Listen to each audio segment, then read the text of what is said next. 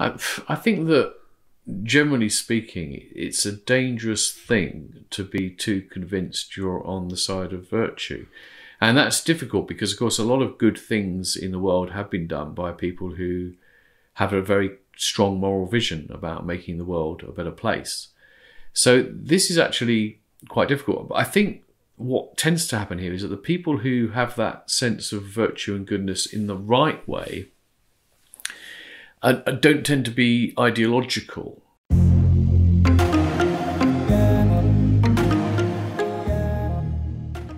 In case you say anything of interest, which might just happen. It's always conceivable.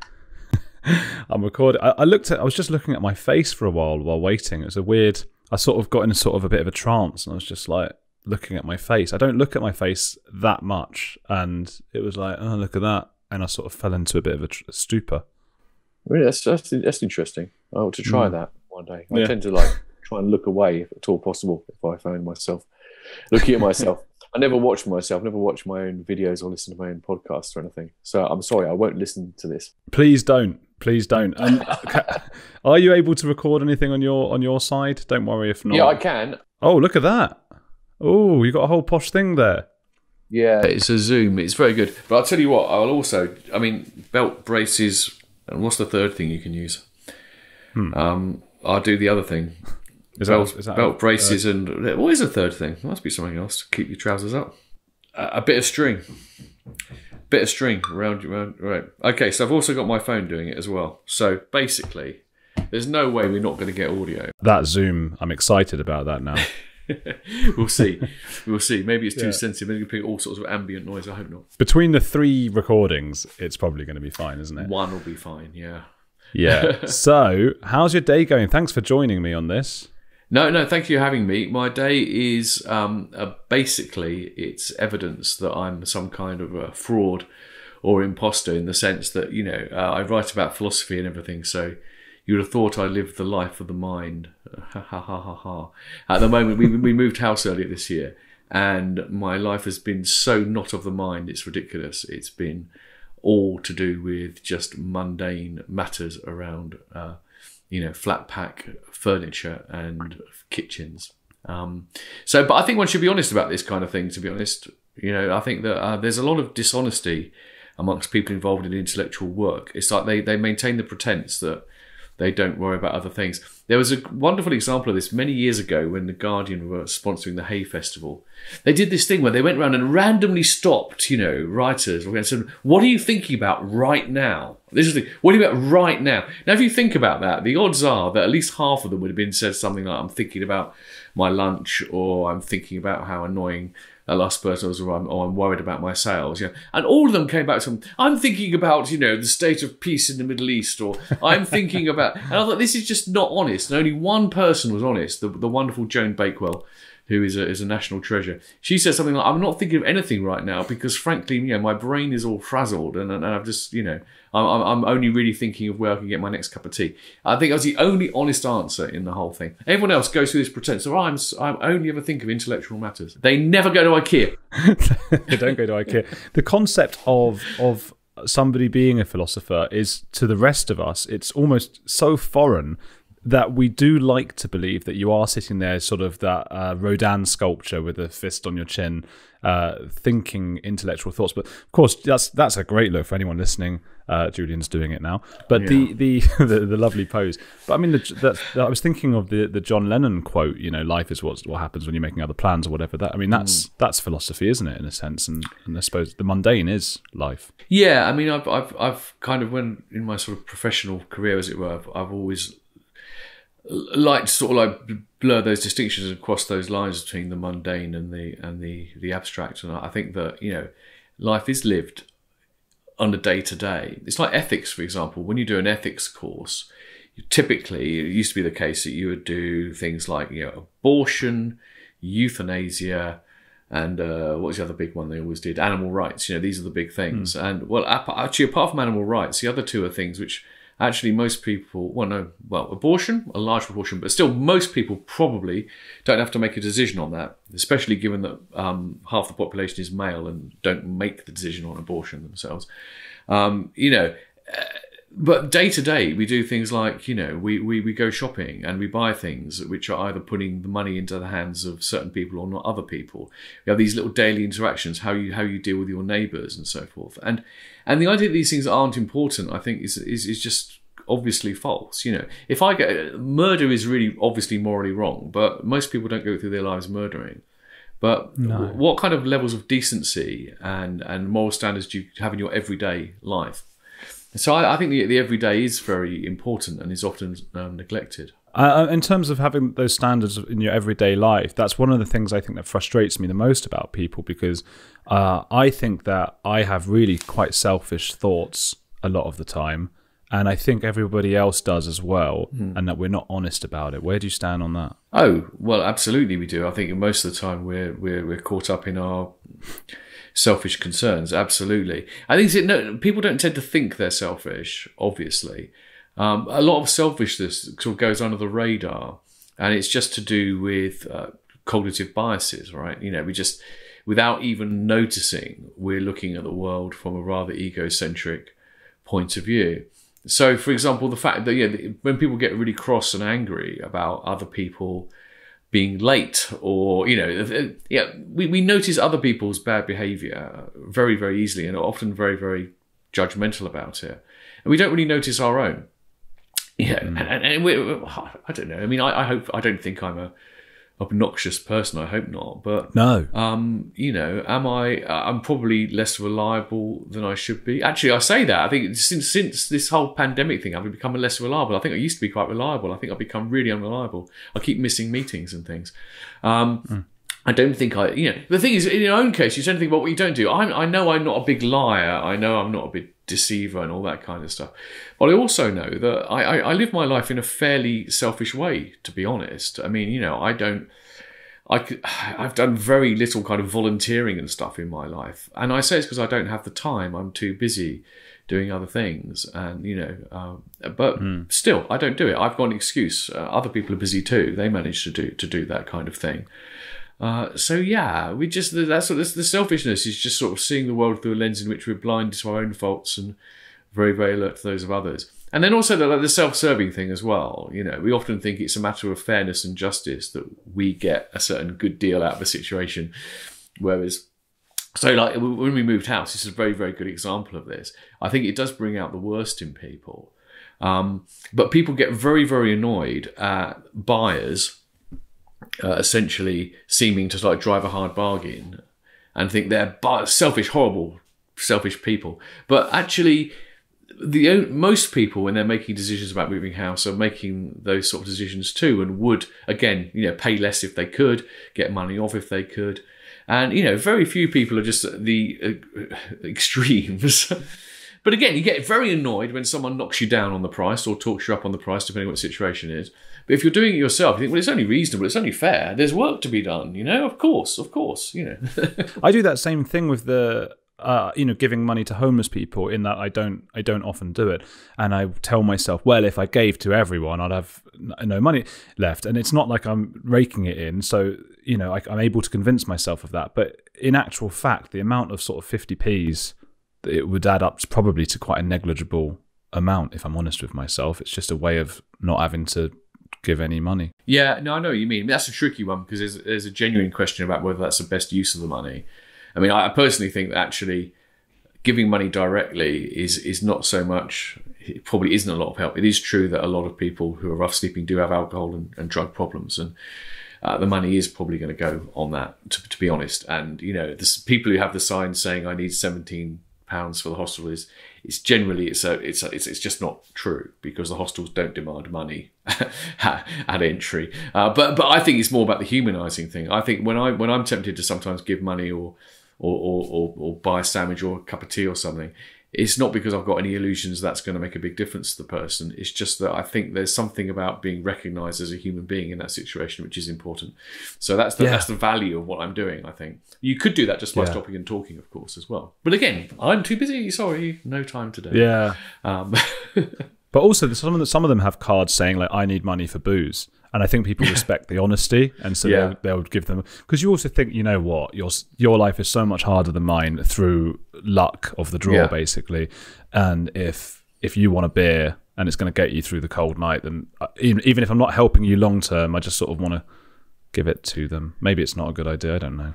Anyway, but it's complicated. But the point is, whatever the right choice is, most of the time we don't make the decision on the basis of a fair, good moral consideration. It's the basis of, you know, selfishness, time, being in a hurry, whatever it might be. That's just true, I think, unfortunately. Have you found that with social media, is there a bit more of a need to tell oneself and to tell the world that we're good people? I saw David Baddiel tweeted last night about Peep Show, the British sitcom, and he said he just rewatched it and how brilliant it was because of how honest they were about sort of human selfishness and what we really like, and he wondered if that would still be a success today. Yeah, no, it's a good question. I think it was very funny. I'm sure it'd be a success today, perhaps more so because I mean, people, I think social media, I don't want to moan too much about social media. I do use it myself. I have a love-hate relationship with it. It does seem to encourage that kind of highly, what do you call it, highly curated self-presentation, if you like to use too many buzzwords in one sentence.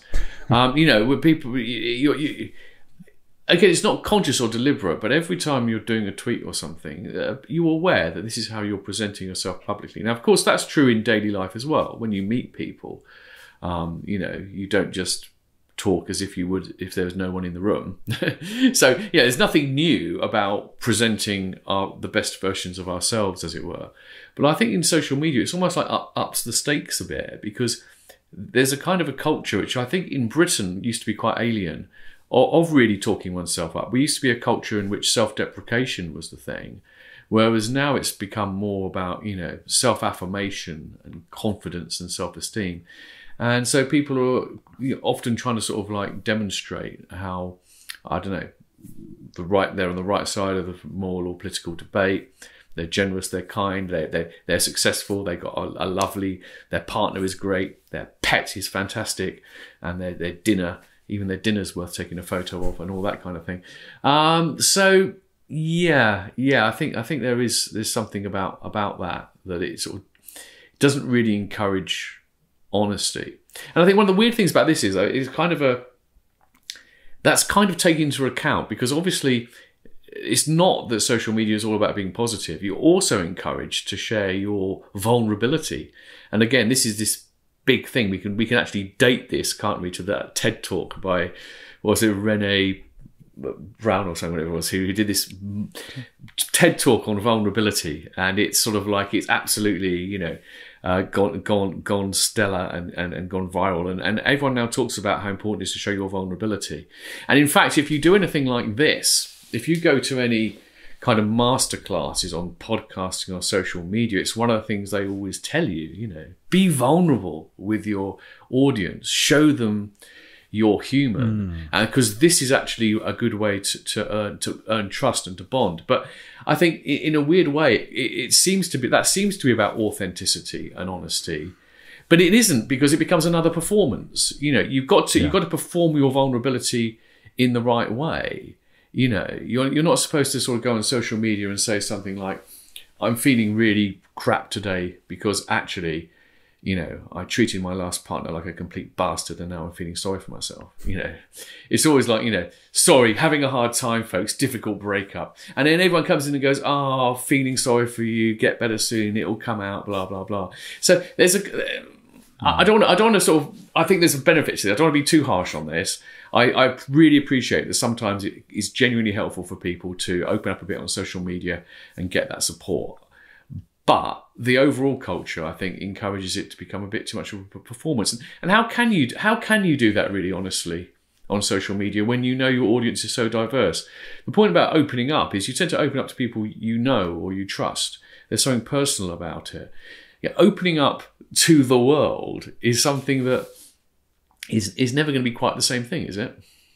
No. And I did read something recently suggesting that, I think it was an academic study suggesting that people who either virtue or victim, in this case victim signal, are something like 30% more likely to have psychopathic or narcissistic traits.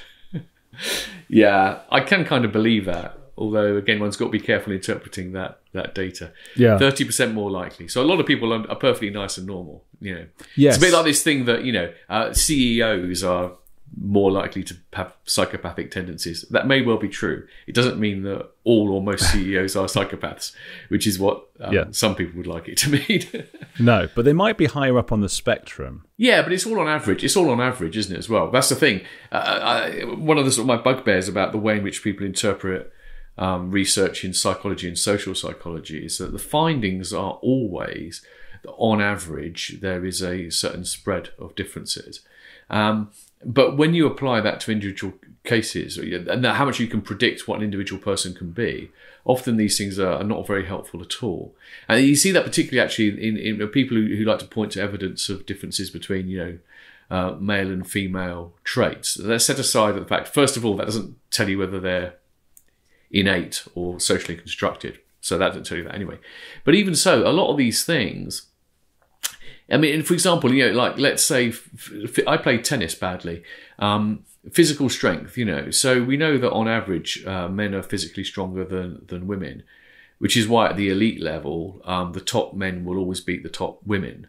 But once you get to a level like mine at a club, right, knowing my opponent is a woman is almost useless in predicting the result of the match, because the on average thing doesn't really work.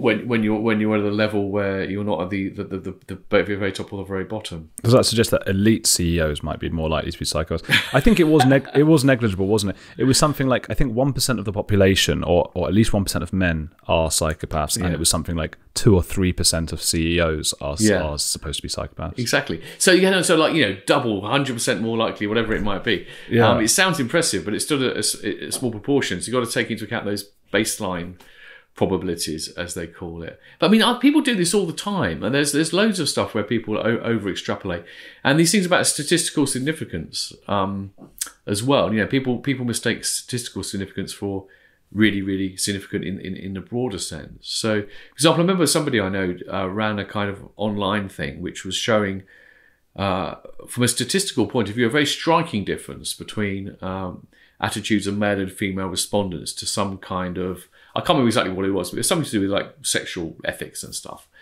which, was taken to indicate that, there's this fundamental difference between men and women, because the gap between the male and female responses was around 13%. And given the numbers involved, that was really, really huge.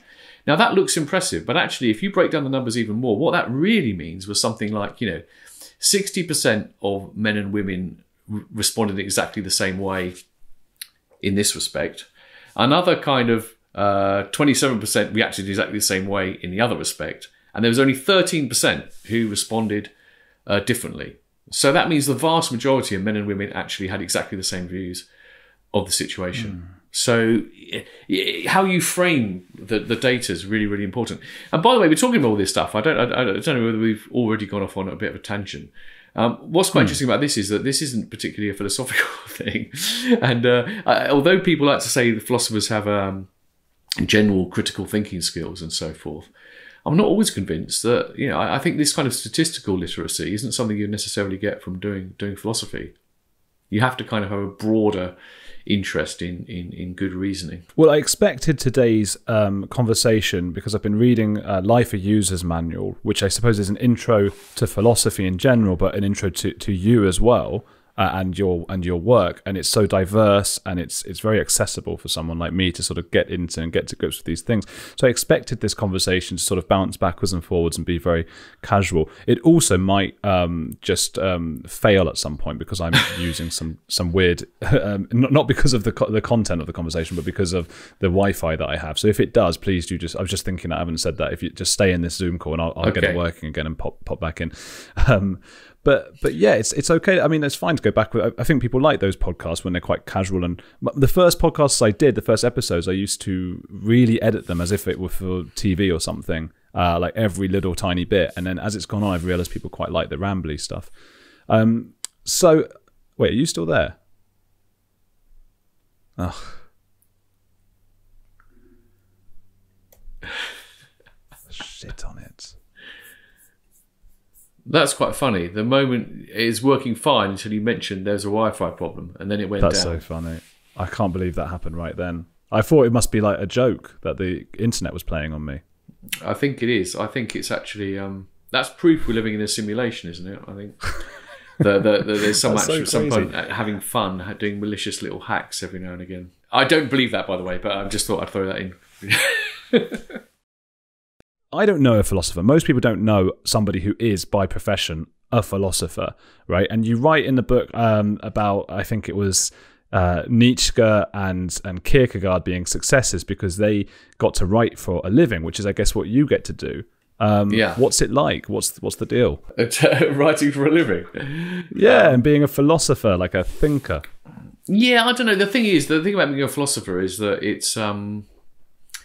I mean, there are some people who would sniff at that. You know, it's quite interesting. You know, who gets to be called a philosopher in the different cultures.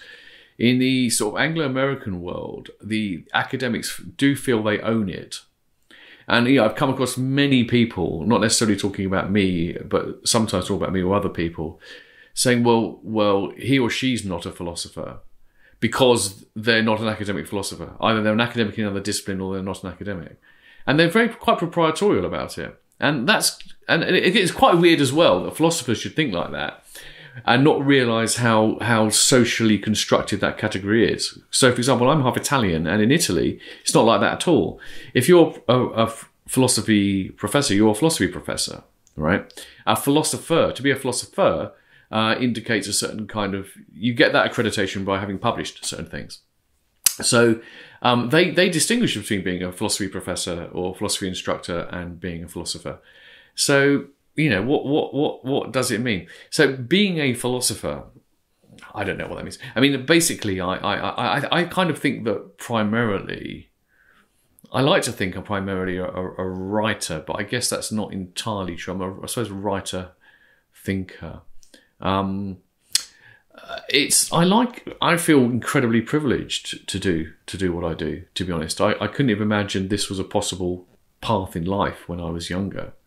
And in fact, I kind of, I never had a master plan to get here either. It was kind of a series of fortuitous steps, I took the next step and the next step and the next step, and I ended up here.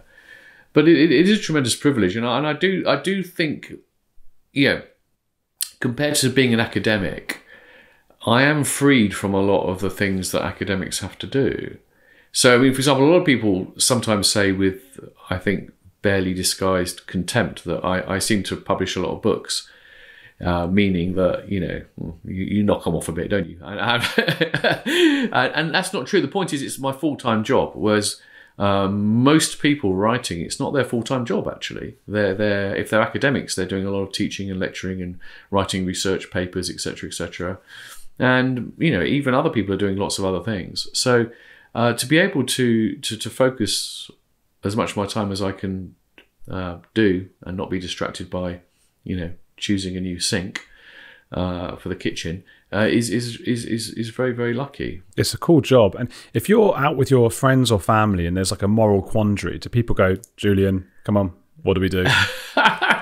Well, no, but I mean, they do kind of, I don't know, they often expect you to have thought about it, but I think most people are a little bit kind of, perhaps it's to do with the country we live in, I think most people are actually a little bit kind of almost mocking of philosophy.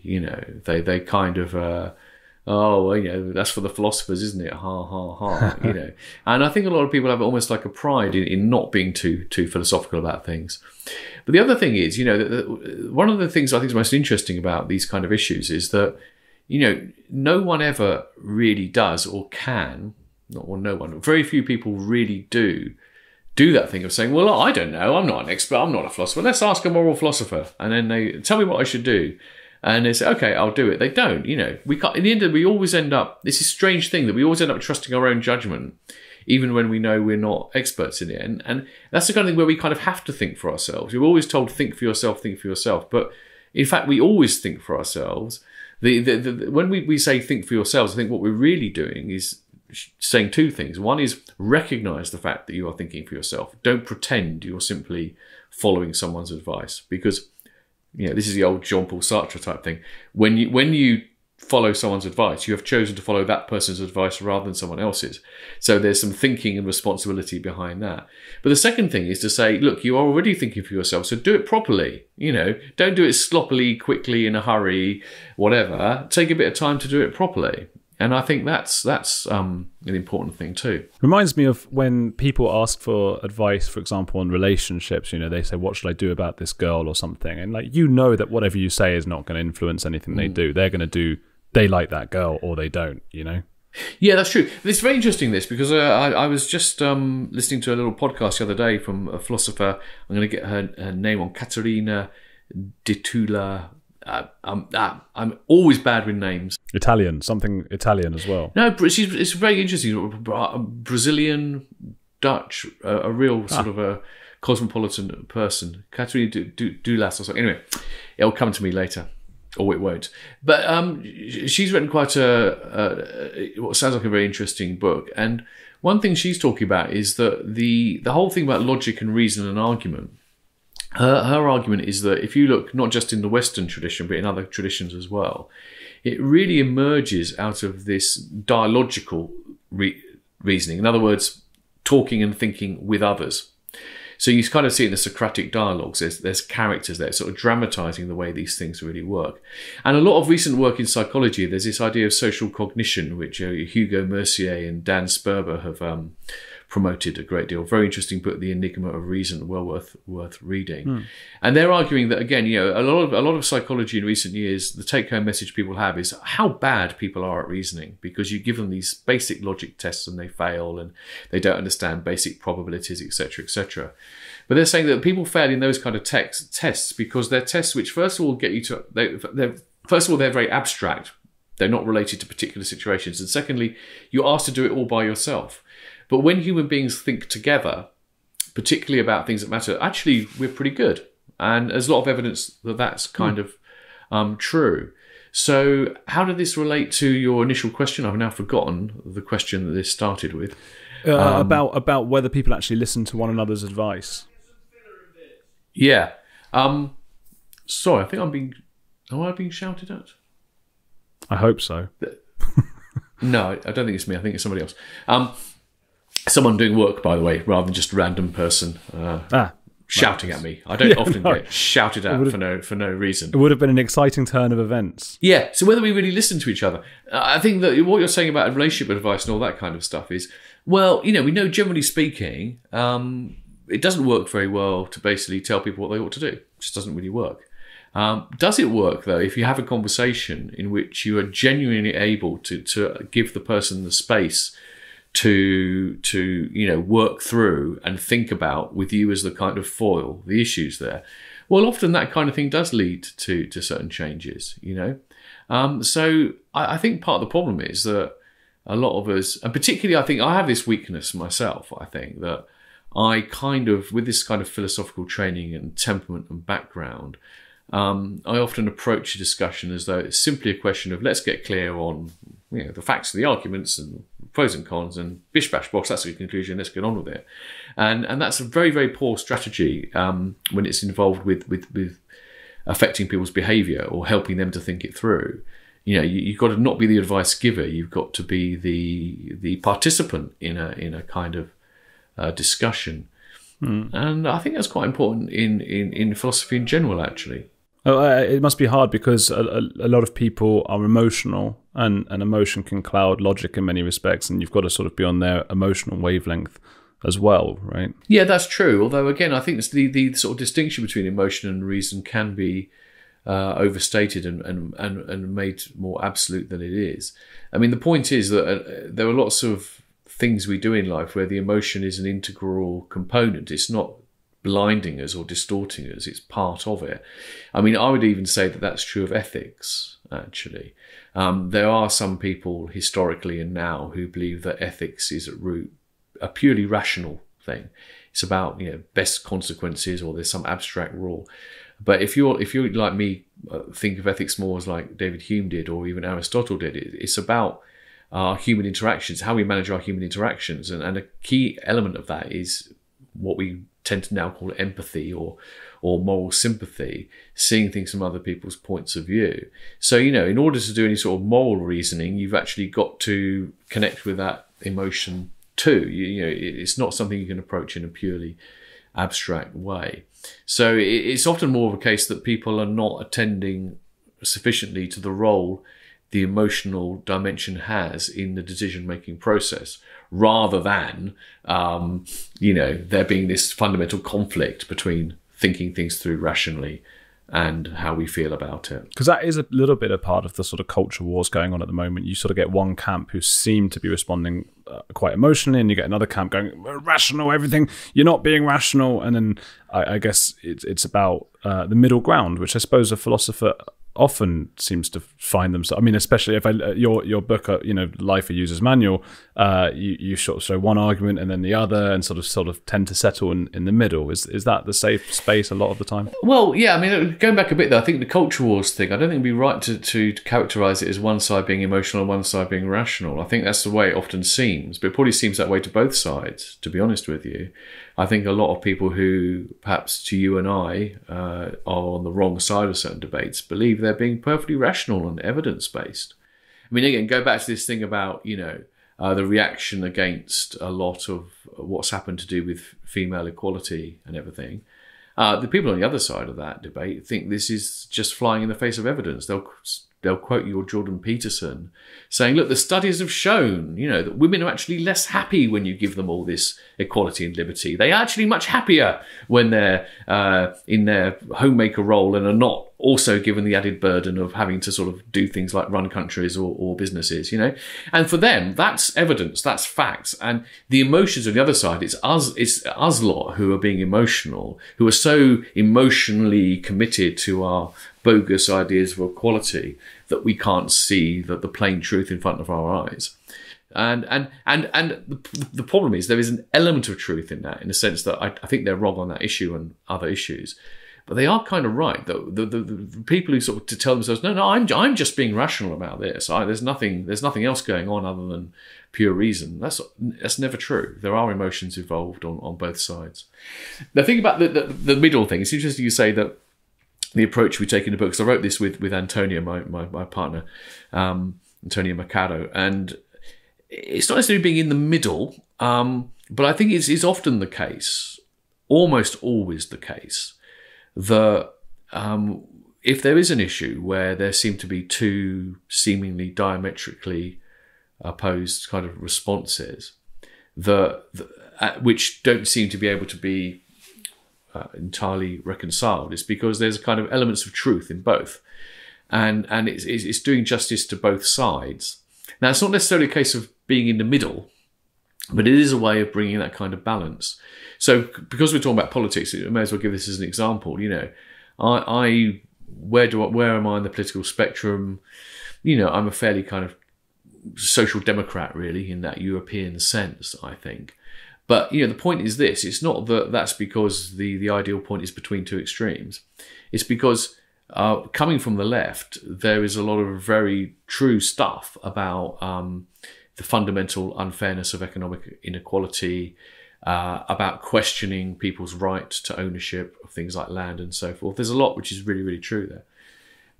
But you have to acknowledge, on the conservative side, it's just not, to say it's just pure defence of the status quo and the powerful is not being sufficiently understanding of it. And there is the truth in conservatism, which comes back in people like Burke, is that we ought to be very cautious about believing that we can sort of design society on a blank sheet of paper, and that society is this rather delicately evolving ecosystem which you kind of meddle with kind of at your peril. You have to be very cautious. Now, the point is, I think that's all true. The problem for me is that a lot of traditional conservatives use that as an excuse to not make reforms that need to be reformed, right? Yeah. But unless you bear that in mind, you end up with naive utopian schemes from the left, which aren't going to work and which do undermine the fabric of society. So find the balance there. It's not about meeting in the middle. It's about doing justice to two different sets of considerations, which, if you followed one alone, would take you to an extreme path. Sounds a lot like Daniel Finkelstein, who was on this podcast. Do you know of him? I do know of him. I haven't read a lot of his stuff, I have to confess. Oh, he just had a book out called Everything in Moderation, and he's a conservative, a lord as well, but he's very progressive conservative. And because he grew up with parents, I think his father was in a Soviet labor camp, and his mother was in a Nazi concentration camp. So he sort of saw the perils of thinking too far one way or the other. I think, is that the left seems to often be thinking, often seems to be trying to be righteous, but we've seen many times, I guess, in the 1900s where that led to a lot of death and stuff like that. You know, particularly sort of in the USSR and China, sort of murdering wealthy farmers and stuff. Which, you know, is that like what we were saying before? That sort of 30% of people who are sort of trying to show they're virtuous are actually maybe quite bitter sometimes. I think that, generally speaking, it's a dangerous thing to be too convinced you're on the side of virtue. And that's difficult because, of course, a lot of good things in the world have been done by people who have a very strong moral vision about making the world a better place. So this is actually quite difficult. But I think what tends to happen here is that the people who have that sense of virtue and goodness in the right way don't tend to be ideological, right? It's more about decency and goodness. So people like, you know, going to do Médecins Sans Frontières, or the people who are heroic in dreadful situations, such as through the Holocaust and saving people. There's not really an ideology there, but they are driven by compassion and kindness and consideration for others. When your conviction of righteousness is attached to an ideological position, I just think it's dangerous. I mean, the historical precedents kind of show that, and not just politically, religiously. I mean, religion is not the root of all evil, but a lot of awful things have been done in the name of religion, precisely because people believe they're on the side of God. You know, I mean, people point to Islamicists today who are doing awful things in the name of Allah, but you don't have to go back far in history to see people doing awful things in the name of the Christian God, too. So, and why is that? Well, it's just because, in general, I think that excessive certainty is always dangerous. To be honest, one's got to maintain this attitude of, one's got to hold one's beliefs lightly, even when one's quite convinced about them. So it's a bit of a balancing act. So if we take the idea of I mean, I'd say I'm an atheist, and somebody say, "Oh, you can't be an atheist. That's far too dogmatic." And I say, "Well, no, it's not dogmatic in the sense that I could be wrong, right? I could be wrong, but at the moment, the balance of evidence and argument seems pretty strong. So I'm convinced this is right, but I'm not convinced in that way that I'm dogmatically attached to that view, and I'm simply going to and not only that, it doesn't follow from that therefore, because this is the right view, I have the moral authority to impose what follows from that on other people, right? And that's the other element of dogmatism. So yeah, it's that excessive zeal of dogmatic certainty is always dangerous, even when on paper, no, especially when on paper, the virtues seem really, really good and kind. What could be more wonderful than the aspiration to live as your Creator intended you to do? Especially if your Creator hates all the same people you do. Well, yes, yeah, but maybe, yeah, and cause and effect could go in different ways there, can't it? I think, yeah, of course. I mean, yeah, you can end up hating people because, yeah. Anyway, yeah. Yeah, it's fantastic that for a lot of religious homophobic people that their God happens to also hate homosexuality. So great coincidence there, but yes, cause and effect, of course. Yeah, huge coincidence. Even though bizarrely, there's no sign at all Jesus hates homosexuals at all. In fact, he didn't have anything to say about homosexuality. Not a single thing about homosexuality. Is there not? No, nothing. There's nothing about homosexuality. Jesus said nothing about homosexuality, and he said very little about sexual morality as well. So, the one time he got involved with Jesus was very much against divorce, actually, funnily enough. Very explicit about that. But he certainly wasn't for sort of stoning of divorcees or anything like that. So the one time we got involved with an individual caught up in sexual immorality was the famous story, The Woman Taken in Adultery, as it is called. And of course, what he did there was he made it clear he thought she had done wrong, because he says at the end, "Go and sin no more." But he stops people punishing her by saying, he who's without sin cast the first stone. So even if you take the leap, even if you were to somehow convince yourself that, of course, Jesus was against homosexuality, which is far from whatever, his attitude towards homosexuals would have been the kind, compassionate attitude he took towards the adulteress. So, when you see these people outside, with these banners saying "God hates fags," I mean, where on earth do they get that from? Are you thinking of the Westboro Baptist Church? And people of their ilk, yeah. I mean, they're the most extreme and most vicious. But a lot of people, probably a lot of people wouldn't say God hates fags. They would say God loves fags, but he hates their faggotry, or whatever it would be. No, no evidence of that. You sounded like Gramps Phelps, the head of that church there. We had his son. I always say "we" as if I've got like a whole set. It's the royalry. It's the royalry is very important. I had his son Nate was on this podcast. As a philosopher, right, you draw on sort of Confucius and Aristotle and all these people. Do you imagine are they sort of actual, definitely real people? Can you imagine them sort of walking around, going to the toilet, going shopping, or are they sort of like a mythical mix of people? I think that those two are both historical people. I think that's true. So I don't think we need to doubt the historical. Well, Aristotle certainly was. I think Confucius almost certainly was. But of course, we know so little about them. I mean, we know so little about them. But yeah, they would have been real people going around, going to the toilet, eating, and all that kind of stuff. I think someone like Aristotle, that's even more sort of evident. I think that kind of comes through. He's a very down to earth philosopher who kind of avoided saying a lot of the silly things that other philosophers have said when they allow themselves to believe that essentially we're just minds who happen to be trapped in these bodies, and it doesn't really matter. This thing about, people often assume that the philosophical attitude, for example, is to think that death should mean nothing to us, and they often quote Epicurus on this, or certain Stoics, because we're not bothered by the fact we didn't exist before. We shouldn't be bothered by the fact we don't exist in the future. Just get over it. Death is nothing. Aristotle doesn't buy that at all. He says that actually the good person, the fully good person, actually is one who most fully appreciates life and what it has to offer, and therefore is in a sense the most sad at the thought that it will end.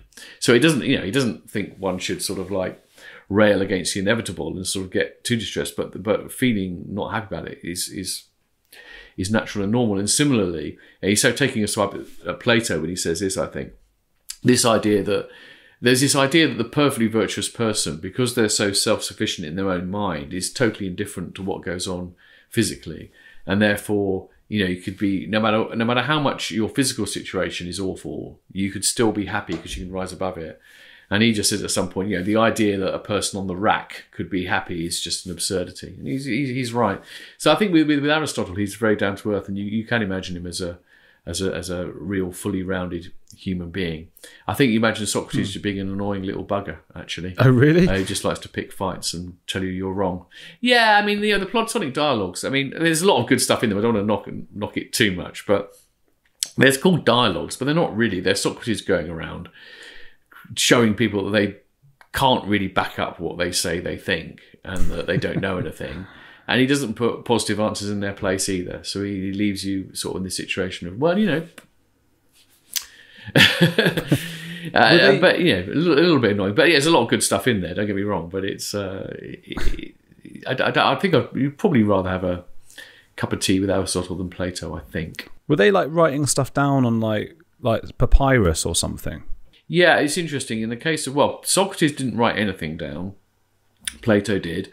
So Plato's dialogues feature Socrates as a character, and there's big scholarly debate about to what extent Plato's Socrates is the historical Socrates, and the general answer is not exactly. Some of the earlier ones were probably more close to Socrates than the later ones, etc., etc. Aristotle did write things down. Unfortunately, we lost most of them, and most of what we now see as the works of Aristotle are actually kind of like lecture notes, literally, you know. So he was writing them down, but they weren't written down as kind of fully developed treatises a lot of the time. So, yeah, I mean, we await the day when some amazing archaeological find pulls out some of these lost works. That would be quite amazing. In particular, interestingly enough, and I read a very, very interesting essay on this many years ago now, and by another Julian, whose surname I can't remember. You can Google it. It's in the Prospect Archive. And it points out the fact that, you know, we've got Aristotle's treatise on tragedy, well, writings on tragedy. We don't have his works on comedy. Aristotle almost certainly did write about comedy. And the idea of this rather lovely essay is that, you know, tragedy has this kind of elevated status in culture, whereas comedy is seen as something lesser and inferior. And his idea is that actually that's probably not true. Comedy is as important and as interesting and as philosophical as tragedy. And that, you know, maybe one of the reasons why it doesn't have the same status is that one of the canonical thinkers we know what they thought about tragedy, we don't know what they thought about comedy. It's quite an interesting hypothesis. Julian Goff, I think it was. I guess there's also a snobbishness, isn't there? That even today, tragedy is sort of very serious. Comedy is a bit silly, so we shouldn't take it as seriously. Yeah, but tragedies are very silly a lot of the time as well. You know, I mean, most operas are ridiculous, and Shakespeare's tragedies, they end in, the number of bodies and how long they take to die as well. You know, I am dying, I don't get on with it, for goodness sake. So I mean, tragedies are often ridiculous in a different way. I think comedy is very, very philosophically rich. I've done a couple of long talks on it. I did one on The Simpsons and philosophy, and one on Monty Python. And with Monty Python, seriously, in Monty Python, I think you get in a very, very concise form a kind of Anglo-Saxon version of existentialism. So when it comes through the French thinkers, it's all quite heavy and serious and, you know, Gitane and black polo necks, and that kind of fits the mood. It's all quite heavy. The same basic ideas, I think, come through Monty Python, but with that kind of complete different response to it. So in other words, yes, life is absurd, life is ridiculous, it's without ultimate meaning. And the best response to that is a kind of ironic laughter, and that's the way you deal with it. And in fact, other things as well with Monty Python. If you think, I mean, a lot of the Python TV was very hit and miss, wasn't it? As a lot of things were. The Holy Grail and Life of Brian were both absolutely brilliant. And what's interesting about both of those is they both, in a way, prefigure that, you know, the best kind of postmodern thought. So in postmodern thinking, part of the big idea there was that the death of the grand narratives, or the meta-narratives, as sort of Lyotard put it. So the idea here is that until recently, society's always had some belief in some sort of global big narrative which explains our destiny as a nation, you know, the manifest destiny in the United States of America, or, you know, the creation and the resurrection and life to come in whatever, or the march of history, the sort of Marxist march of history. This is inevitable progression from the proletariat would rise up and all these grand narratives, these overarching theories which explain everything, give a story. And one of the sort of things about postmodernism is that we're no longer able to believe in those things anymore. They've all become incredible. And the Holy Grail and Python are sort of doing that in a very comic way. They're completely puncturing, they're showing the absolute absurdity in believing these grand overarching theories, such as there being a messiah, or these great destinies. And I think they do it so well. It's so well. I think it's very, very serious stuff. Seriously funny. Yeah, and well, they touch on death as well. And you mentioned death earlier, and I was just, that's one of the topics in your book as well. What can we do to? Is the answer to just not think about it? No, I don't think so. I think one of the things worth saying here is that with all this kind of philosophy as it relates to living a good life, it's this classic thing that there's a difference between understanding it and being able to live it, you know. And a lot of people find this. I mean, the most banal example of this perhaps is when people often say when they get a serious illness, like it came as a complete shock, like I never thought it would happen to me. And obviously, if you push them on that, at some intellectual level, they knew people get ill. It can happen to anyone. They knew that intellectually, but it hadn't really sunk in. So when it does happen to them, it's a shock, right? Similarly, the loss of your parents. Now, I actually think maybe I'm a bit weird because I actually have found in my life that when such things have happened, I haven't been shocked. I have thought, well, you know, of course it's going to happen at some point. But that doesn't mean I'm always good, as it were, absorbing and living what I understand intellectually. And I think that when it comes to like coming to terms with your mortality and the inevitability of death, it's a kind of a constant kind of work in progress. And I think the thing what I aspire to is that kind of understanding which I think's most actually captured best in kind of Japanese thought. And in Japanese thought, philosophy, aesthetics, art, they're all actually more interconnected. But there were a lot of these sort of like concepts we've got in from Japan, like mono no aware, which is like the pathos of things is a translation. This idea that when you really fully appreciate anything in life, there is always the combination of the bitter and the sweet. So in Japan, the major festival is Hanami, which is the cherry blossom season. And I think, you know, what a brilliant festival, much more meaningful than Christmas has become here. And the whole point of that is you picnic under the cherry blossom, because the cherry blossom comes and it's beautiful. But the whole point is it's temporary, it doesn't last. First big storm, it's all blown off and it's gone. And the appreciation of the cherry blossom is about trying to sort of combine that this is wonderful, this is beautiful, but it will pass, and therefore there's that element of sadness there too. So I kind of think that I think it's complete nonsense to think that one should accommodate oneself to death by simply becoming indifferent about it and not caring. At the same time, one shouldn't live in fear of it and in dread of it. Rather, should cultivate this appreciation in which you accept things are going to come to an end. That's part of their beauty, but that doesn't mean there isn't any sadness there.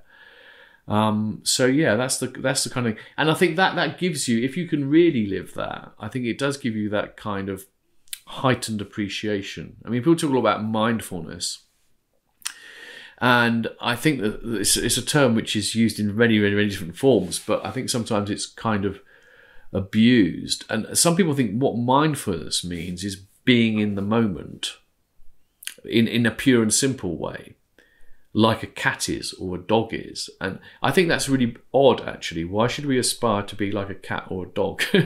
We're humans, right? What makes us humans is that we're not entirely in the moment. We are conscious of our biographies and we're conscious of the future. So the kind of mindfulness I think we should be cultivating isn't where we're trying to become less than human by becoming only aware of the moment.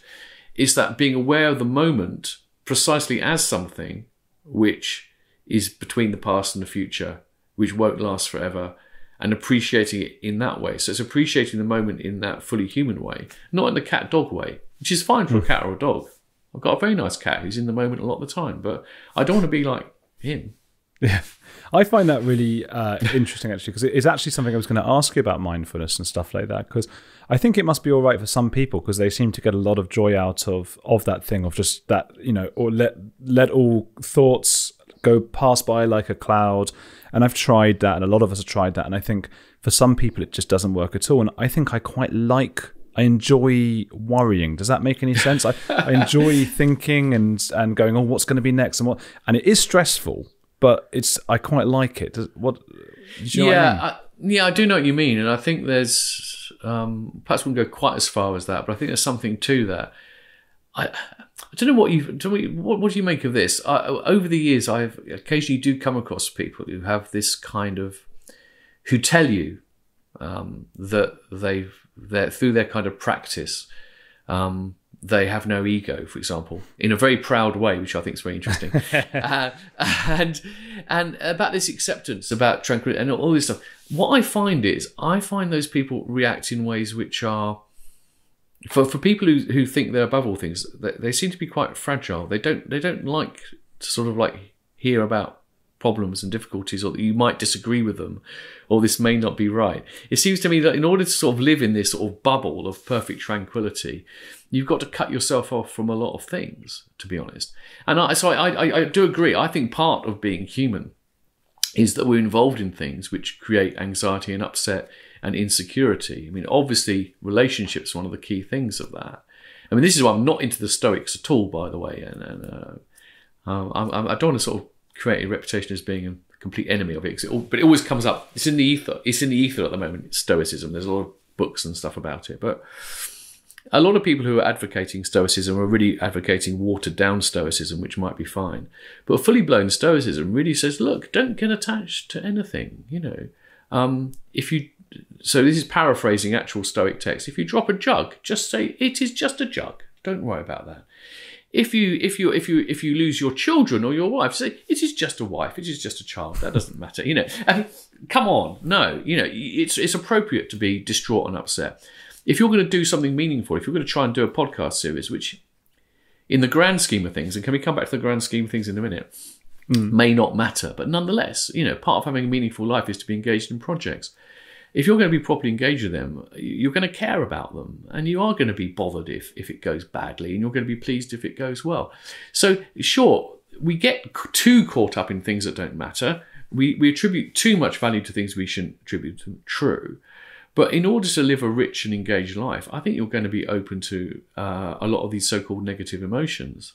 And so I think the idea you should somehow try and make them your enemy is not true. Now, a quick response on that, though. A lot of people who advocate mindfulness would say that's not what mindfulness is about. Mindfulness is about accepting those negative emotions, but simply not amplifying them or not endorsing them. And there's some benefit in that. But again, sometimes we do want to partly endorse them, not just notice them, but to actually endorse them. So if I'm upset because some project that matters to me has gone very badly, I don't think it's appropriate just to say, I'm just going to notice that negative feeling. I don't have to endorse it. I think recognising the fact that I do endorse it as being appropriate in some way is important for maintaining certain values. But sorry, I'm going on a bit, but the grand scheme of things is my obsession of the last 48 hours is precisely this, because I think that being told things don't matter in the grand scheme of things is completely useless. What a silly thought. Nothing matters in the grand scheme of things. So how's that supposed to help? I may as well kill myself because my life doesn't matter in the grand scheme of things. I think a more important thing, what we should be saying to each other is, do you know what? In the small scheme of things, that doesn't matter. Because our problem is not often... look, I don't think most people's problem is that they think what's happening to them matters in the grand scheme of things. We're not that egocentric. A few people are. But in the small scheme of things, we think things matters. And in the small scheme of things, a lot of things don't matter as much as we think they do. So, look, we're getting work done in the house. Lucky us, we're having work done in the house. And things go wrong. The point here is at the moment at which, you realise you've got to pull something out, it's going to cost an extra couple of £100 and all that kind of stuff. You can get on top of you and think, it's awful. You don't say in the grand scheme of things it doesn't matter. In the grand scheme of things, we don't need a bloody kitchen. Let's just die. The point is, the useful reminder is it doesn't matter in the small scheme of things, because actually, even within a few days' time, the hassle will be over. The difference to how your kitchen is going to function is going to be marginal. And on your deathbed, the extra cost isn't going to mean the difference between you having a difficult or an easy life financially. So it doesn't matter in the small scheme of things. I suppose people might be saying the grand scheme of their life, but okay. Well, that's true as well. But in that case, there are lots of other things one should think to try and put things in perspective. But every now and again, something happens which is really significant. Yeah, sometimes things really do matter. Obviously, bereavement is one of the most obvious things. If you lose someone very close to you, there's no point pretending that that isn't anything other than a really, really bad thing. And then the only consolations you have are the things that you don't need. You don't really need philosophy to tell you these things, do you? Death comes to us all. Sometimes it comes to some people earlier than we think it kind of should, but there's no should to any of this, If someone's had a good life and you're able to enjoy it, then, you have to just treasure that and not think about how it could have been even better. Would you give up your life for someone else's? In the right circumstances, yes. And for the right person in the right circumstances, I think so. I mean, I might be too cowardly to do it, right? So I don't know until I'm tested. But I don't see why not. I value my life, but it's not the most important thing. It is quite interesting when you come across people who have put their own lives at risk for other people. Because I talked about this in my book on free will, Freedom Regained, because we kind of really admire this as a choice. But a lot of the time in those situations, people don't perceive it as a choice. The reason they do it is because they feel it would somehow be impossible to carry on living having made the alternative choice. So if you're a parent, for example, and you risk your own life to save your child, I'm not a parent myself, but, in a sense that doesn't even feel like a choice, because you couldn't live with yourself if you simply stood by and saw your child die. And Paul Rusesabagina, who was the Rwandan hotel manager, who's now been imprisoned in Rwanda, actually. Very interesting story. He saved lots of people during the massacre. There's a certain amount of attempts to discredit him. But as far as I can tell, he hasn't been discredited. He was never a saint. He was always a flawed human being. But nevertheless, he did genuinely save people, I think.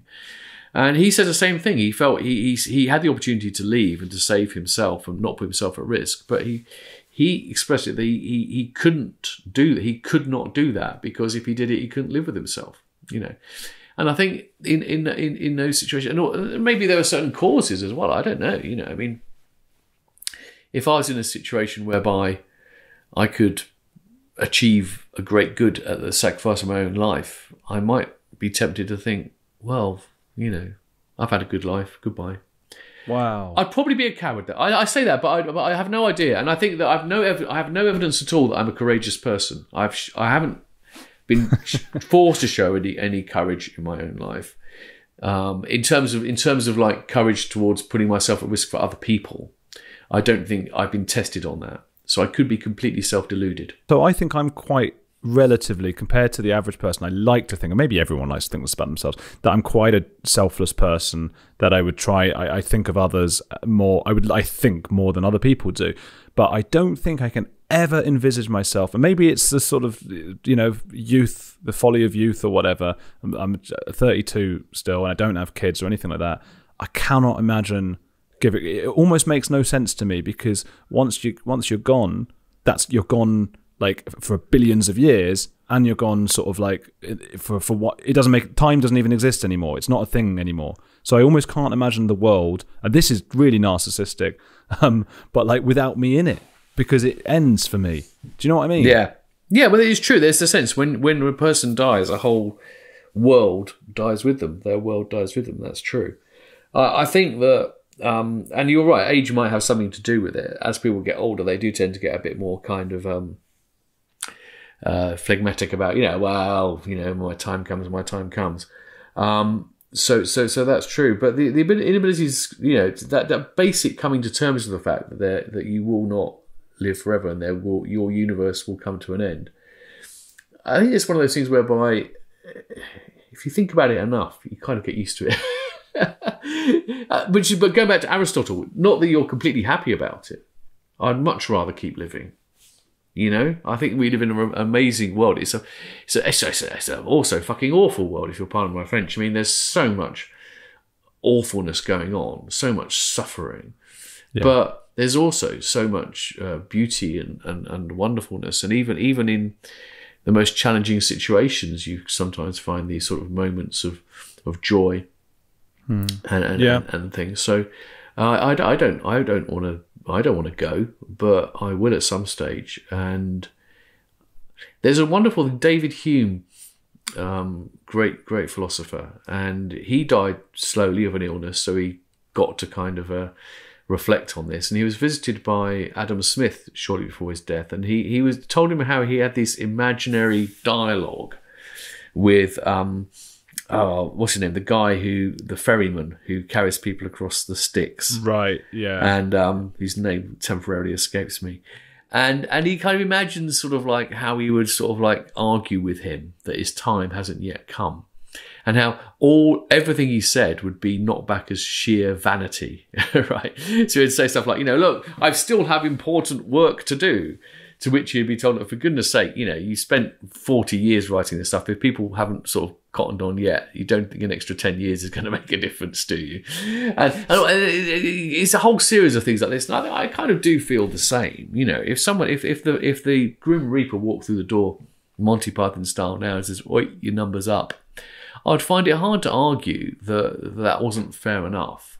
I've been born into one of the wealthiest countries in the world, at one of the most peaceful for it eras of the world, as a white man, therefore with certain advantages, and I've been able to do things that I've been able to do things that in previous generations not even emperors could have done. The ability to jump on a plane and I circumnavigated the world once in a plane, which was like, inconceivable for almost everyone for most of history.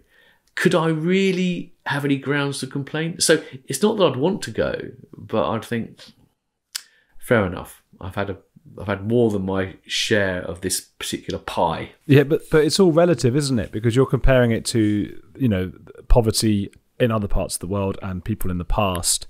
But if you were comparing yourself to a being that lived 10,000 years and with endless richness or whatever, luxuries, then you'd be like, oh, I've got the short end of the straw here. Yeah, well, there's such things don't exist. But also, I don't think I could compare myself to them because that's such a completely different form of existence, there's also, again, something that comes through the philosophical sort of reading and work is that a human-like creature which lived for, say, 1,000 years would be very, very different. That would be a very, very different kind of life.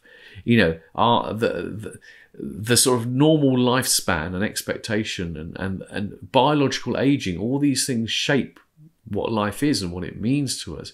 It's really almost impossible to imagine what it'd be like to live in a way in which those constraints were radically altered. It's not difficult to imagine living an extra 10 or 20 years, or even perhaps 30.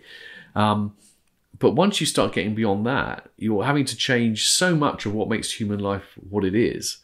That can anyone really imagine that? And there are people who have written that it'd actually be awful, it'd be a kind of curse, to have to live so long, and you'd want out. I'm not sure what the limit is before that would be the case, but the comparisons, pick your comparisons, true, but I think it's much.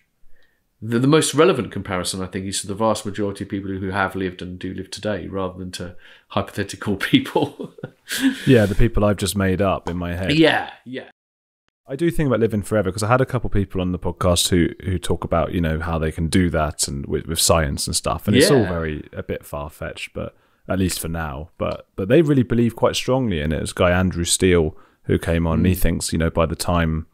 In 50, 60 years, they might have started to cure death, at least long enough for more innovations to come about in the following years so that your life keeps getting extended. Yeah, no, I know there are. Aubrey de Grey is another one who sort of he believes that, because he's got this idea of I can't remember what the phrase is, something like immortality, escape velocity almost kind of thing. But the idea being that you don't have to sort of have the elixir of eternal life to live forever, in the sense that If say in 10 years' time we can extend life by 20 years, then that gives you an extra 20 years, in which time they might have developed the technology to extend it by a bit more. Do you see what I mean? So he thinks there are already people alive who will live forever, barring some kind of horrible accident. It's easy to look. Let's see if it happens. Let's cross that bridge when it comes to it. But I think we have to live our lives on the assumption that we are going to cop it, and there's no point in. And I kind of, in some ways, I admire this kind of ambition to extend life hugely. But a lot of these people end up saying that, part of their viewpoint is that it's an absolute tragedy and terrible human catastrophe that we don't live forever. And I think that's kind of weird. I can't sort of embrace any worldview which makes the fundamental nature of the world itself a kind of a moral catastrophe. I could. Yeah, okay, maybe. Yeah, okay. As I said that, I was sure. Am I sure about that? I'm not sure about that. But okay. I think in practice, you've got to live your life according to the way the world actually is. That's not a reason not to want to make it different if you can. But if you feel like it's intolerable, absolutely intolerable the way it is, and the way you're seeking to change it is so fundamentally different that it's unlikely it's going to happen, that's just a cocktail for profound dissatisfaction.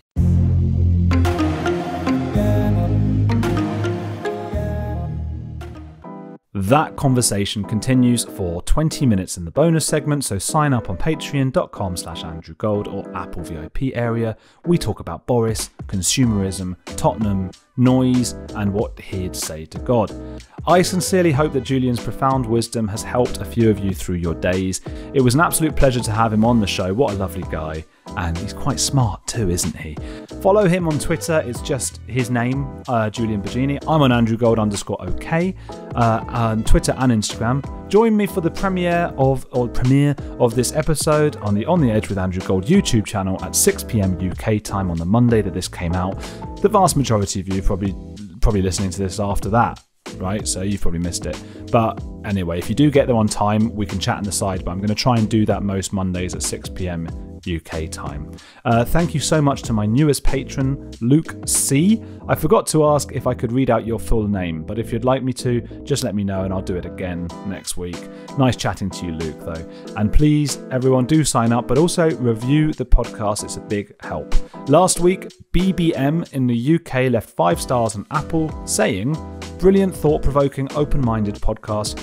I have been listening for the past year and love this podcast. Never a dull interview. Andrew invites really interesting, smart, engaging guests who break down the most complex issues to keep me hooked throughout.